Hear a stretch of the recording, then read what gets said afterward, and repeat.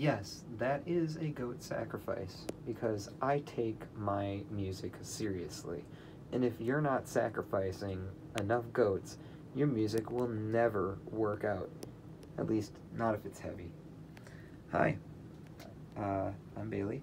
This is my practice space and another video showcasing some of the stuff I got. It's my Pearl Decade Maple. And this time I wanted to kind of focus on what's going on in the rest of the room. Because if I pull the shirt out of the way, there's shirts kind of covering the walls and bears stuff, sound dampening going on.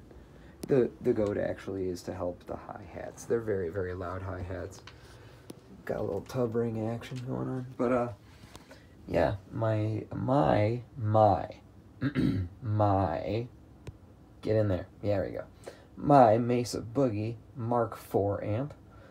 I enjoyed the living crap out of this amp. Sitting on top of my lead 1960 Marshall cab. We get some pretty cool tones out of this. Got a this is a Make Sounds Loudly Big Muff Pi op amp version with alternate clipping switch and a mids knob. The mids knob is amazing. I love to crank it all the way up. And here's my tuner and my snare mic. And here's my giant foot switch and my mic that I have just kind of in there.